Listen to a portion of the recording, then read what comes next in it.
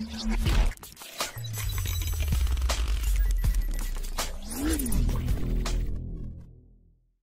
আমাদের লাস্ট ক্লাসে শিখেছিলাম কিভাবে ইংলিশে 50টা ডেইলি ইউজ ইংলিশ সেন্টেন্সেস আমরা আমাদের রেগুলার লাইফে ইউজ করতে পারি। আজকে আমরা শিখবো কিভাবে ইংলিশে কোয়েশ্চেন কনস্ট্রাক্ট করতে হয় বা কোয়েশ্চেন বা প্রশ্ন করতে হয়। ইংলিশে কিন্তু অনেক ধরনের প্রশ্ন থাকে, কিন্তু সবগুলো প্রশ্নই কিন্তু 4টা কমন স্টেপ ফলো করে। আজকে আমরা জানবো এই 4টা স্টেপ কি। ফার্স্ট স্টেপে আমাদের দরকার হলো একটা কোয়েশ্চেন ওয়ার্ড। কোয়েশ্চেন ওয়ার্ড মানে কি জানেন? যে প্রশ্নগুলো, যেই কোয়েশ্চেন ওয়ার্ডগুলো ইউজ করে আমরা প্রশ্ন রেডি করি বা কোয়েশ্চেন তৈরি করি। কি কি ওয়ার্ড হতে পারে? হু, হোয়াট, ওয়ের, হাউ, ওয়েন, এই ধরনের ওয়ার্ডগুলোকে আমরা কোয়েশ্চেন ওয়ার্ড বলি। এই ওয়ার্ডগুলো যদি একের অধিক হয়, যেমন হাউ লং, এটা কিন্তু তখন একটা ওয়ার্ড থাকে না, একটা ফ্রেজ হয়ে যায়, বাট সেম পারপাসই কিন্তু এটা সার্ভ করে, মানে সেম কাজেই ব্যবহার হয়। হোয়াট দিয়ে আপনিও প্রশ্ন করবেন, আপনি হাউ লং দিয়েও কিন্তু আপনি প্রশ্নই করবেন। সো স্টেপ 1-এ গেল আমাদের কোয়েশ্চেন ওয়ার্ড। স্টেপ 2-তে আমাদের দরকার হলো একটা হেল্পিং ভার্ব, বা যেই ভার্বটা আমাদের মেইন ভার্বকে গিয়ে সাহায্য করবে। হেল্পিং ভার্ব কি কি ধরনের হয় জানেন? অ্যাম, ইজ, ডু, ওয়াজ, এই ধরনের কিন্তু আরো অনেক অসংখ্য হেল্পিং ভার্ব আছে, কিন্তু স্টেপ 2-তে মাস্ট একটা হেল্পিং ভার্বই থাকতে হবে। স্টেপ 3-তে গিয়ে আপনার এখন দরকার হবে একটা সাবজেক্ট, মানে এই প্রশ্নটা কাকে নিয়ে। Can be about you, can be about me or I, can be about anyone, right? So যাকে নিয়ে ওই সেন্টেন্সটা তৈরি বা ওই প্রশ্নটা তৈরি, সেই কিন্তু আপনার সাবজেক্ট। সো স্টেপ 3-তে আমাদের দরকার হলো একটা সাবজেক্ট। লাস্ট স্টেপে গিয়ে আমাদের এখন দরকার হলো একটা মেইন ভার্ব, মানে যেই ভার্বটা মেইন কাজটা করছে ওই প্রশ্নতে বা মেইন কাজটা করছে ওই সেন্টেন্সটাতে। মেইন ভার্বও কিন্তু অসংখ্য আছে ইংলিশে, যেমন প্লে, ইট, ড্যান্স, স্লিপ, এগুলো সবই কিন্তু মেইন ভার্ব, কারণ এরা প্রকাশ করছে যে আপনি মেইন কি অ্যাক্টিভিটিটা করছেন, রাইট? সো আমরা যদি ভেরি কুইকলি আবার 4টা স্টেপ রিভাইজ করি। ফার্স্ট স্টেপে আমাদের দরকার কোয়েশ্চেন ওয়ার্ড। সেকেন্ড স্টেপে আমাদের দরকার একটা হেল্পিং ভার্ব, মানে যে ভার্বটা আমাদের মেইন ভার্বকে হেল্প করবে বা সাহায্য করবে। থার্ড স্টেপে গিয়ে আমাদের দরকার একটা সাবজেক্ট, এই কোয়েশ্চেনটা কাকে নিয়ে। ফোর্থ এবং লাস্ট স্টেপে গিয়ে আমাদের দরকার একটা মেইন ভার্ব, যেটা আপনার সেন্টেন্সের বা প্রশ্নের মেইন আইডিয়াটা বা মেইন অ্যাকশনটাকে ডিনোট করছে। খেয়াল করে দেখবেন এই 4টা স্টেপ কিন্তু মাস্ট থাকতে হবে এবং এই সিকোয়েন্সেই থাকতে হবে। ফার্স্ট, সেকেন্ড, থার্ড, ফোর্থ, এই সিকোয়েন্সটা কিন্তু খুবই প্রয়োজনীয় আর খুবই দরকার। এই সিকোয়েন্সটা মেনটেন না হলে কিন্তু আপনার প্রশ্নটা হচ্ছে না। এখন আমরা দেখব যে কিভাবে এই সিকোয়েন্সটা ফলো করে আমরা অসংখ্য ইংলিশ প্রশ্ন গঠন করতে পারি। Let's watch. Where do you live? What do you study?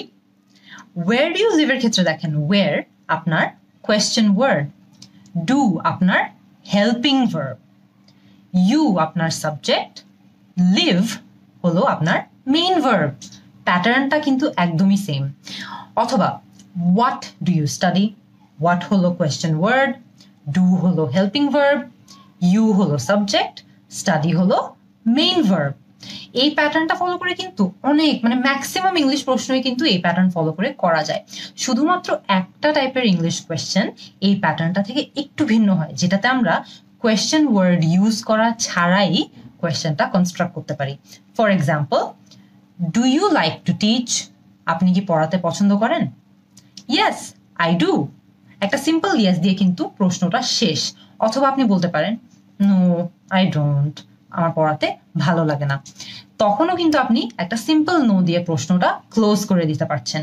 সেখানে একটা হ্যাক বলে দেই, এই ধরনের প্রশ্ন যেগুলো ইয়েস অথবা নো দিয়ে ইজিলি অ্যান্সার করে ক্লোজ করে দেওয়া যায়, এগুলোকে আমরা ক্লোজড কোয়েশ্চেন বলি। সো এটার এক্স্যাক্ট একটা অপোজিট টাইপের প্রশ্ন আছে, সেটাকে আমরা কি বলি জানেন? এক্স্যাক্টলি, সেটাকে আমরা বলি ওপেন কোয়েশ্চেন। এই ওপেন কোয়েশ্চেন গুলো সিম্পল ইয়েস অর নো দিয়ে শেষ করা যায় না বা অ্যান্সার করা যায় না। যখনই আমরা এরকম প্রশ্ন করি যেগুলো ইয়েস অর নো দিয়ে অ্যান্সার করা যায় না, সেগুলোকে আমরা ওপেন কোয়েশ্চেন বলি। আর ওপেন কোয়েশ্চেন কিন্তু কনস্ট্রাক্ট করা হয় বা শুরু করা হয় আমাদের ওই যে কোয়েশ্চেন ওয়ার্ডস দিয়ে, যেমন when did you go to Thailand? Where do you live? এই ধরনের প্রশ্নগুলো কিন্তু আপনি ইয়েস অথবা নো দিয়ে অ্যান্সার করে রেখে দিতে পারবেন না, আপনাকে অল্প একটু ডিটেলস দিতে হবে। এই কারণে আমরা এগুলোকে ওপেন কোয়েশ্চেন বলি, কারণ এগুলো ইজিলি ক্লোজ হয় না। আমি এখন আপনাদেরকে আরেকবার একটা জিনিস দেখাতে চাই যে কিভাবে আমরা এতগুলো এক্সাম্পল যে ডিসকাস করলাম প্রত্যেকটা তাও কিন্তু আমাদের একদম শুরুর যে 4টা স্টেপ আমরা ডিসকাস করেছিলাম সেই 4টা স্টেপই ফলো করে। For example, when did you visit Thailand? মানে আপনি কবে থাইল্যান্ড গিয়েছিলেন? when, question verb, question word। তারপরে থাকে আমাদের did, মানে আমাদের হেল্পিং ভার্ব, you আমাদের সাবজেক্ট মানে আপনি, এবং visit মানে হলো আমাদের main verb. when did you visit? পুরো সিকোয়েন্সটা কিন্তু একদমই আমাদের সেই আগের স্ট্রাকচারটাই মতো। সো আপনি যদি ওই 4টা স্টেপ কোনোভাবে মনে রাখতে পারেন তাহলে কিন্তু আপনি ইংলিশে যত হাজার হাজার প্রশ্নই হোক না কেন সবগুলো করতে পারবেন। এখন আমরা ওপেন আর ক্লোজড প্রশ্ন ডিসকাস করলাম, কিন্তু এই প্রশ্নগুলোর আন্ডারে আরো ছোট ছোট কিছু ধরনের প্রশ্ন থাকে। আমরা এখন ওই প্রশ্নগুলো আলোচনা করব খুবই ফাস্ট। WH কোয়েশ্চেন্স মানে যেই প্রশ্নগুলো WH দিয়ে শুরু হয়। For example, who are you going with? আপনি কার সঙ্গে যাচ্ছেন? What are you doing? মানে আপনি কি করছেন? Where are you going? মানে আপনি কোথায় যাচ্ছেন? খেয়াল করে দেখবেন প্রত্যেকটা প্রশ্ন এখনো কিন্তু আমাদের ওই 4টা স্টেপ ফলো করছে। আপনারা চাইলে এখনই কিন্তু সেটা টেস্ট করে দেখতে পারেন। সেকেন্ড টাইপের প্রশ্ন, হাউ কোয়েশ্চেন্স, যেই কোয়েশ্চেনগুলো হাউ দিয়ে শুরু হয়। How are you doing? মানে আপনি কেমন আছেন? How are you going there? মানে আপনি কিভাবে সেখানে যাচ্ছেন? আবারও টেস্ট করে দেখেন ওই 4টা স্টেপ ফলো হয় নাকি। থার্ড যেই প্রশ্নটা নিয়ে আমি আলোচনা করব সেই প্রশ্নের টাইপটা আমার ফেভারিট, আর এবং এই প্রশ্নটা নিয়ে কিন্তু সবার একটু একটু সমস্যা হয়। এই প্রশ্নের টাইপটাকে আমরা কি বলি জানেন? Tag question. ফেসবুকে যখন কেউ আপনাকে কোথাও ট্যাগ করে বা কোনো একটা পোস্টে ট্যাগ করে তখন সে মেইনলি আপনার থেকে কি চাচ্ছে? যে আপনি গিয়ে ওই পোস্টটা দেখবেন, ওই পোস্টে কমেন্ট করে ওকে জানাবেন যে ওই পোস্টটা নিয়ে আপনি কিরকম ফিল করেন বা ওই পোস্টটা নিয়ে আপনার মতামত কি, আপনার ওপিনিয়ন কি।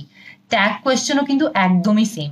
শুরুতে একটা ছোট সেন্টেন্স থাকে যেটা কিন্তু আসলে একটা প্রশ্ন না, লাস্টে একটা প্রশ্ন থাকে, দুটোকে কম্বাইন করে আমরা ট্যাগ কোয়েশ্চেন বানিয়ে দিই। আর ওই লাস্টের প্রশ্নটা থাকার কারণেই যে স্পিকার আপনাকে যে প্রশ্নটা করছে সে ওই প্রশ্নটা ঘুরিয়ে আপনার দিকে পাঠিয়ে দিচ্ছে বা আপনাকে ট্যাগ করে দিচ্ছে। For example, you're hungry aren't you? you're hungry কিন্তু একটা স্টেটমেন্ট বা একটা সেন্টেন্স, এটা কিন্তু এখন একটা প্রশ্ন না। aren't you এটা কিন্তু গিয়ে একটা প্রশ্ন হয়ে গিয়েছে। So you're hungry aren't you সে প্রশ্নটা আপনার দিকে ঘুরিয়ে দিয়েছে। সো এখন আপনাকে প্রশ্নটার উত্তর দিতে হবে। ট্যাগ কোয়েশ্চেন নিয়ে কিন্তু আমরা সবাই অনেক বেশি ভয় পাই, কিন্তু খেয়াল করে দেখবেন এটা কিন্তু খুবই সহজ মনে রাখা। ফর এক্সাম্পল, একটা সেন্টেন্সকে কিভাবে 4 ধরনের ওয়েতে আমরা প্রেজেন্ট করতে পারি এবং ট্যাগ কোয়েশ্চেন তৈরি করতে পারি সেটা আমরা দেখি। For example, are you coming to the party? আপনি কি পার্টিতে আসছেন? এই প্রশ্ন হলো ওই প্যাটার্নের প্রশ্ন যেই প্যাটার্নটা আমরা এতক্ষণ ধরে দেখে আসছি, সেই 4টা স্টেপ, রাইট? ওই 4টা স্টেপ ফলো করে এই প্রশ্নটা আমরা করেছি যে are you coming to the party. এটাকে যদি আমরা এখন একটা সেন্টেন্স বানিয়ে ফেলি তাহলে সেটা হবে you are coming to the party. এটা কিন্তু এখন আর প্রশ্ন না। এখন আমরা ফার্স্ট আর সেকেন্ডটাকে একটু কম্বাইন করে ফেললে এটা একটা ট্যাগ কোয়েশ্চেন হয়ে যাবে, দেখবেন। You're coming to the party aren't you? So এটা কিন্তু এখন একটা ট্যাগ কোয়েশ্চেন হয়ে গিয়েছে। সো এই আমরা কিছু ছোট ছোট চেঞ্জ করেই কিন্তু একটা যেই এতক্ষণ আমরা একটা কমন প্রশ্নের ফরম্যাট দেখেছি সেটাকে একটা সেন্টেন্স বানিয়ে ফেললাম এবং ওই সেন্টেন্সটাকে একটু ঘুরিয়ে আবার একটা ট্যাগ কোয়েশ্চেন বানিয়ে ফেললাম। ইংলিশে কিন্তু প্রত্যেকটা ধরনের প্রশ্নে অনেক ডিটেলসে আলোচনা করা সম্ভব। আপনারা কি চান যে আমরা প্রত্যেকটা টাইপের প্রশ্ন আরো ডিপলি আলোচনা করি? তাহলে আমাকে জানিয়ে দেবেন এবং আমি সেটা ডেফিনেটলি ট্রাই করব। C you in the next class.